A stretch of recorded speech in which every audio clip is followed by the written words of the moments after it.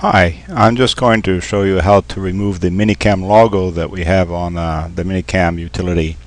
It's a very useful application to use it with webcam chat like Skype and Yahoo Messenger. And here's the icon that should be on your desktop to open the camera. If it's not, you can open it from the start menu. And we just click on this icon to open up the application, and there's the ManyCam logo.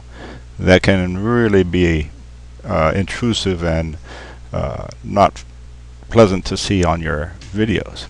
If you want to remove this, you just go to text over video and click off the showmanycam.com logo, and it's gone.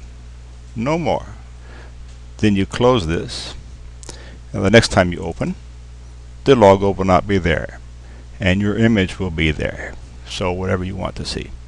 Lots of fun things here too with this ManyCam. I'm liking it. It's the first day I've used it.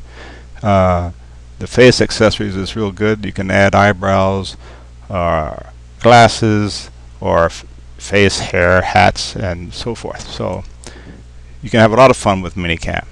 Thank you for watching this video. Bye bye.